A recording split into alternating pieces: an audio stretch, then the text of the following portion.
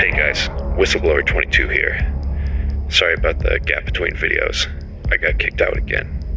But I promise this new scoop will be the biggest of my career. To be honest, once I expose this, I fear for my life. It's time for the truth. Pete Buttigieg is not gay. The story never added up, not coming out until his 30s, recoiling from any physical intimacy with his alleged husband.